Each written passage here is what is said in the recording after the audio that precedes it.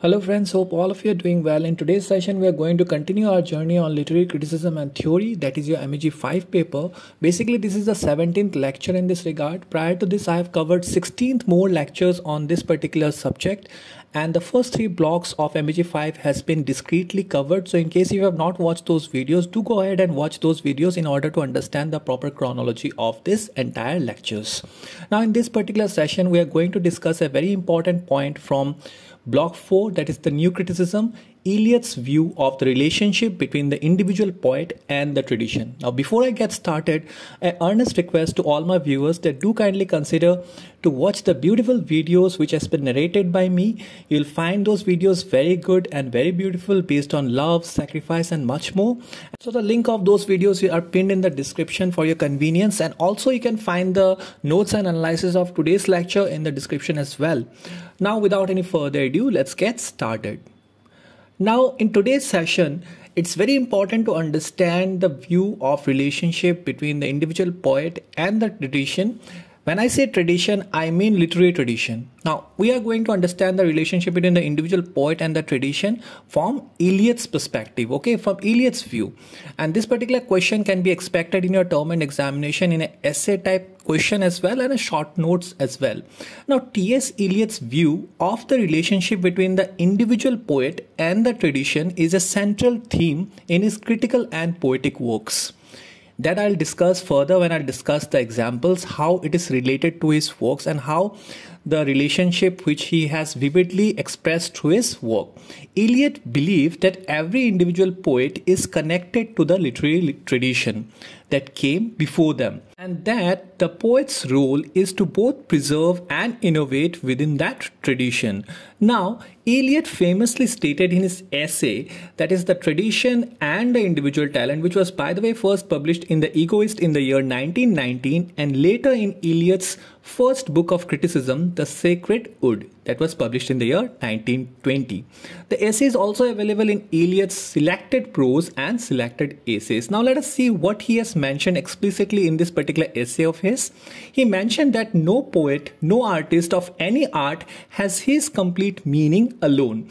Now this particular line has a huge significance in our today's lecture. Why? Because in this particular line he tries to explain that a particular artist of any form cannot individually exist. Alright, without any tradition, without any literary tradition, his existence cannot be explained. This means that every poet is a product of the literary tradition that preceded them, and that their work is in conversation with that tradition.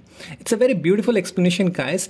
Eliot also believed that the poet's responsibility was not to reject the past, but to use it as a foundation for their own work. Now let me try to explain you it in very simple words.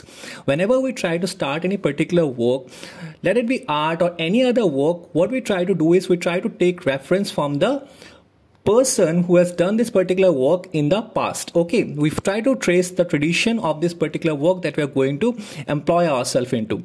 Now that is how we try to start our work. Now the same thing has been implied by Eliot in relationship between the individual poet and the tradition.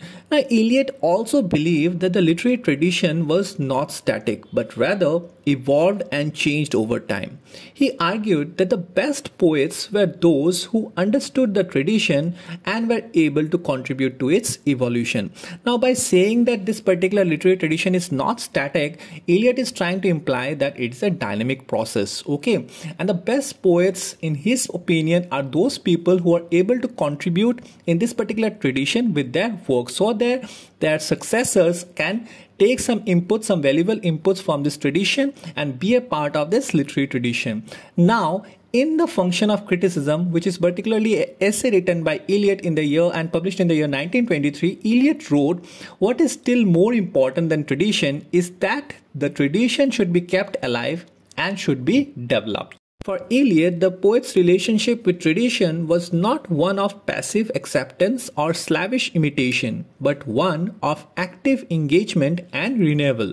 Now, with this, Eliot is trying to explain that there is no mandatory clause which binds a particular author or a poet with this literary tradition. Rather, this is an active process. Okay, this particular tradition helps in the enrichment of the knowledge of the poets.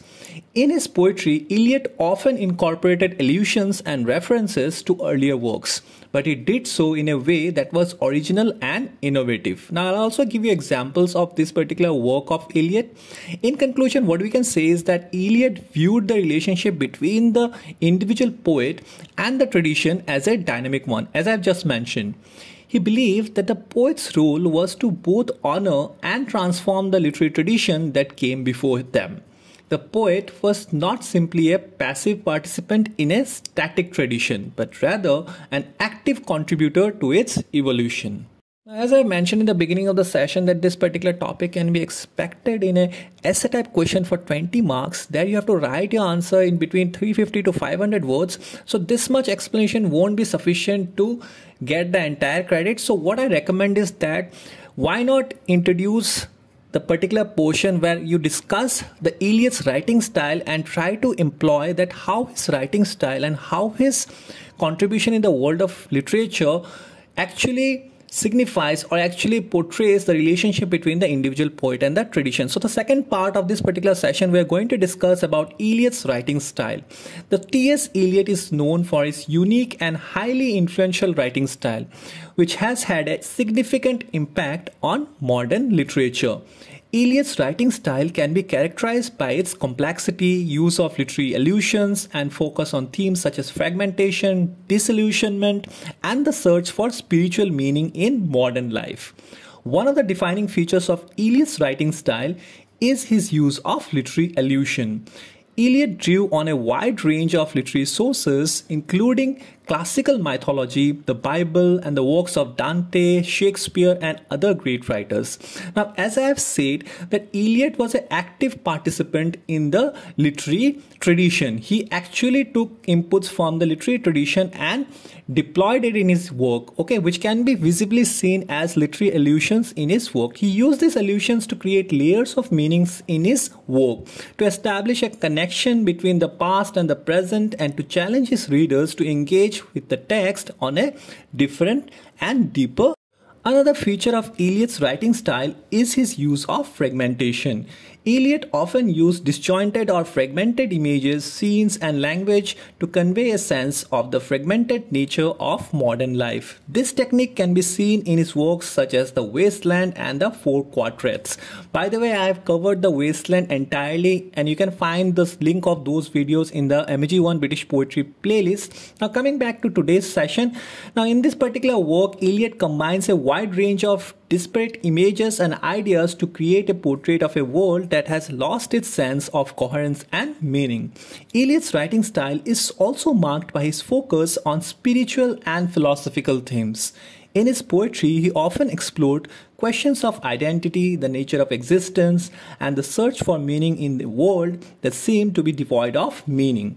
Eliot's work often explored these themes through a lens of religious symbolism and imagery, drawing on his own experiences as convert to Anglo-Catholicism.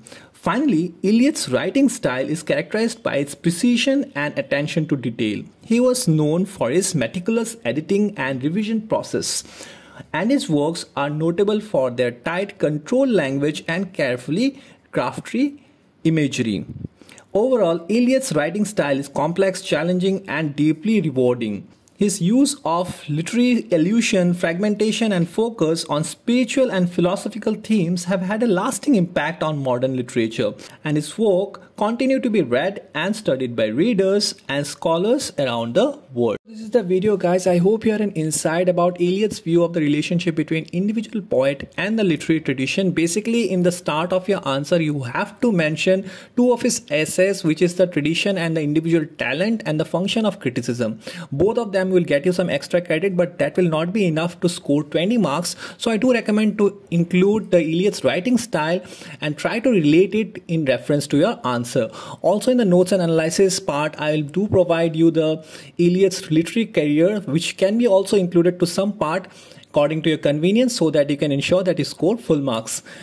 And anyways, if you have any other doubt in this particular video, do feel free to comment in the comment section. I'll definitely try to address it. Do not forget to check out the videos which has been narrated by me in both Hindi and English.